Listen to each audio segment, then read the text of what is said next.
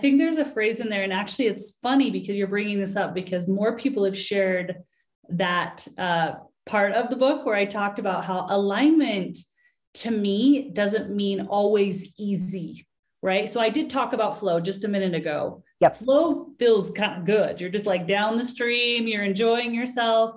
But there are moments in life where it can feel sticky and it can feel hard and it can feel, and I can remember my own life where this happened many times, and you can still be in alignment. You can be in alignment when your knees are knocking. You can be in alignment when you're full of fear, but it's you stepping into it because you know it's the right thing. That's alignment. Also, alignment can feel really good. Like I said, like you're on an inner tube floating down the river, the lazy river, with a bunch of your favorite friends. That's alignment as well. Yeah, with that alignment piece and getting unstuck, I know for me, A-type personality, there's one way and that's the way. And then you're like you'd mentioned that it feels flow and good, but you share that there's the gamut of emotions that you still need to give yourself permission to feel, right? Mm-hmm. Yeah.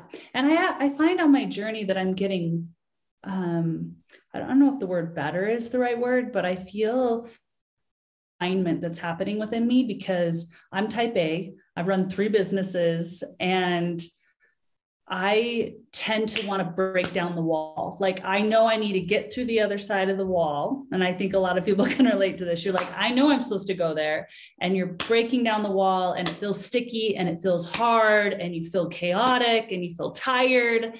But I'm learning with time that actually might be a better way.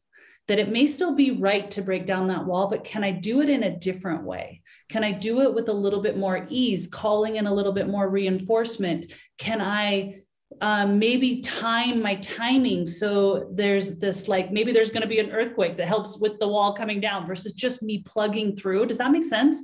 So learning to flow with life versus trying to force certain situations. And I'm getting better and better at that, which is feeling really good. I have a lot less sticky moments. And even though I'm still in alignment, I'm having a lot less sticky moments.